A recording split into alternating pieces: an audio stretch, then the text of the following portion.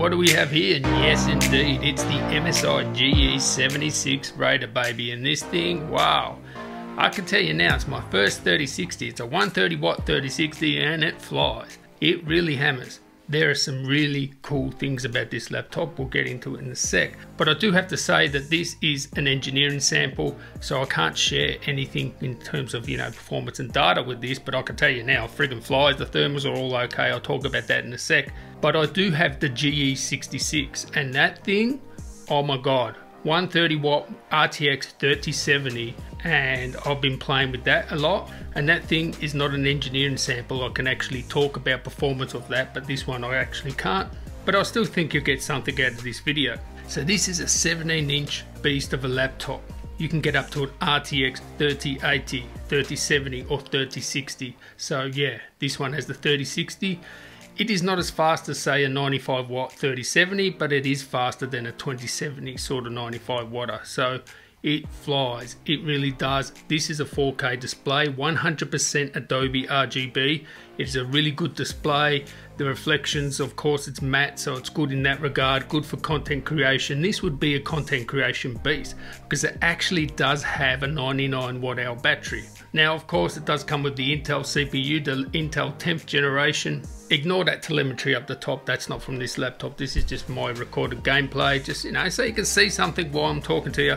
But in terms of Intel versus AMD, it looks like Intel sort of have the advantage with sort of gaming still. You got that resizable bar, so it can share the GPU memory. I haven't tested a Ryzen laptop, the new 5000 series, but I've looked at Jared Tech's and other people's sort of reviews of, AMD and Intel systems, and it's going to be neck and neck. Sometimes the Intel's going to be faster. I think it's going to be a very fluid situation. So I think a lot of the time this will still be faster having an Intel setup. So, for the meantime, I would say Intel is still probably the way to go for gaming if you're talking about exclusively for gaming. This thing comes with a cool SteelSeries powered RGB keyboard, and yes, you use SteelSeries software to control all this. So it looks cool.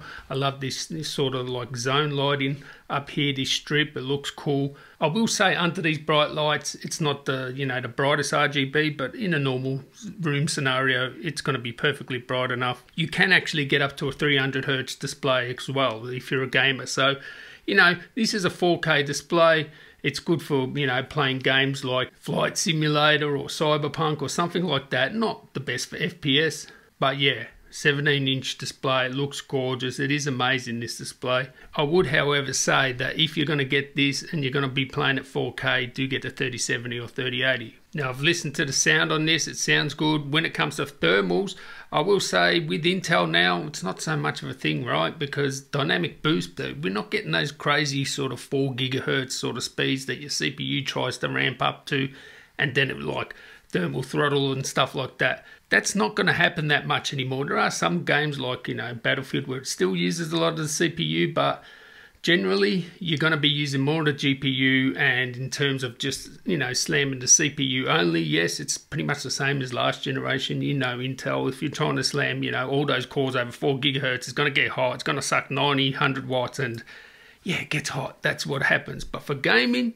the thermals aren't that much of an issue anymore. So, because it's, putting the juice to the GPU. So, this is really good. And actually, it's in silent mode now, and silent mode is really good.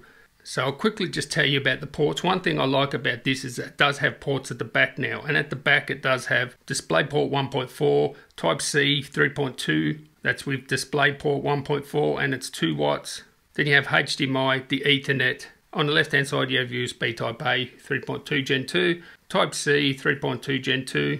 And audio combination jack, and on the right hand side we do have SD card and 2 Type-A's. So yeah, this thing is really good. I really like it. Even though it's an engineering sample, I can tell you now, if you get this laptop, you're going to be very happy with it.